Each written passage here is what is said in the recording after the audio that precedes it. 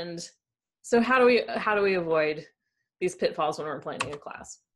So for one is I invite you to connect with your big why. So why is it that you're teaching yoga? What is it that you get out of doing a yoga practice?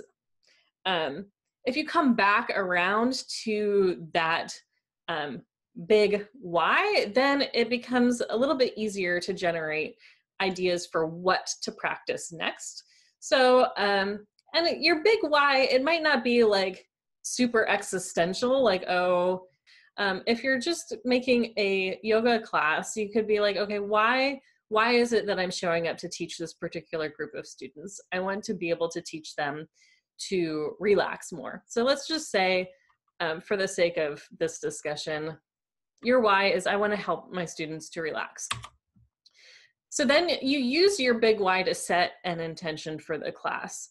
And so your intention is basically answering how is it that you're going to teach your big why. So why am I teaching this class?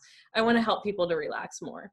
How am I going to do that today? So if you are planning a class that you want to help people relax, that might mean, okay, well, what postures relate to that? Okay, I could do more forward bends, I could do more twists, I could focus on longer holds rather than a lot of repetition through strenuous transitions. It could be more laying down. So that kind of gives you an idea of some postures that could work for your practice, and also sort of a general approach to doing it, whether you want to have a lot of repetition and vinyasa, or if you want to have a little bit more still kind of practice, or somewhere in between.